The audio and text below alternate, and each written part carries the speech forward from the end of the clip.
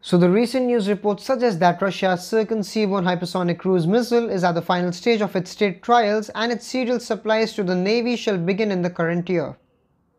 Open sources suggest that hypersonic 3M22 missile is a part of the 3K22 Tsirkon code complex, which NATO reports as SSN-33. Now the missile can develop a speed of Mach 9 while it can fly at an altitude of 30 to 40 kilometers, where the range and speed increases as air resistance is smaller.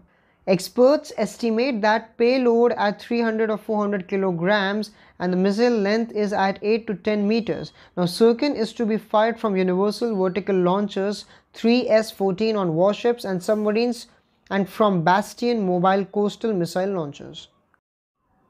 The first-in-class frigate Admiral Gorshkov test-fired the Tsirkon hypersonic missile in January 2020. After the first shipborne test fire, the Russian carried out a bunch of live trials of the missile in 2020 and 2021.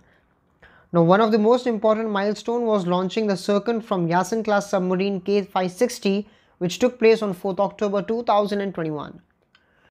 Zircon can travel at a speed of Mach 8 and Mach 9. While this has led to concerns that it could penetrate existing naval defense system because it flies at hypersonic speeds within the atmosphere and the air pressure in front of it forms a plasma cloud as it moves, absorbing radio waves and making it practically invisible to active radar systems.